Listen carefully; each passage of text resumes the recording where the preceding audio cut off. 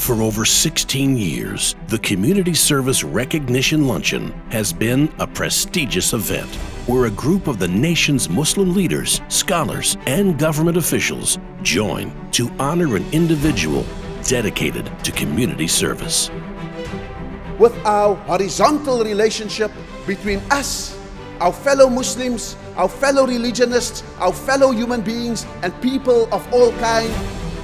The luncheon, hosted by the ISNA Founders Committee, is considered a major highlight of the annual convention.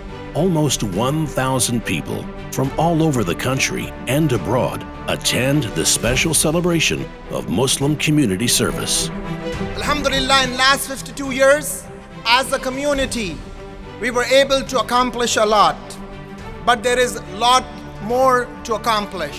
For ISNA, no challenge is greater than that of nurturing such leaders on whose sacrifice and competence our future depends, and on whose potential and without whose potential and promise all we have done will come to naught.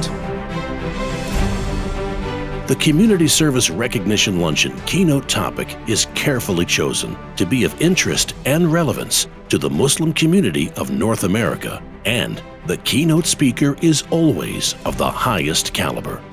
Organizing outstanding events such as this that serve to change, to engage, to enlighten, to empower us as individuals, as Muslims, as a people, and as a community.